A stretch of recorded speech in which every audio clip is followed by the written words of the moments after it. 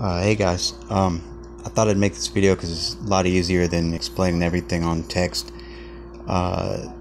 If you want there's a couple awesome programs that aren't available on the Google Play Store because they're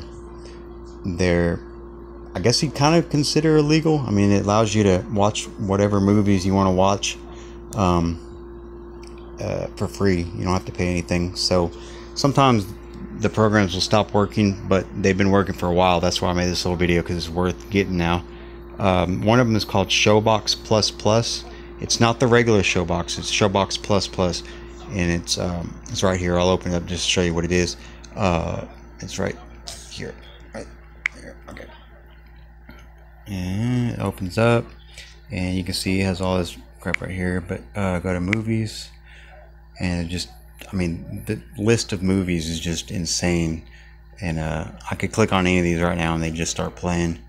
But you can also go by, movie genres,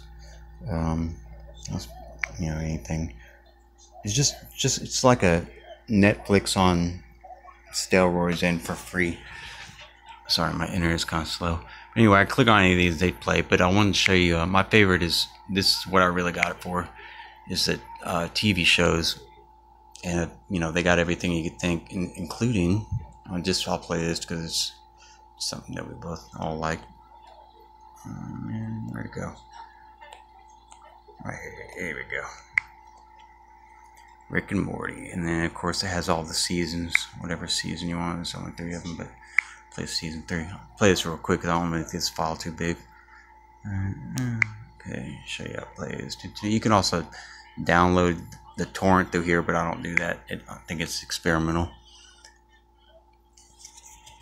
Turn the phone sideways, and of course my internet's not all that fast, so yours will probably go faster.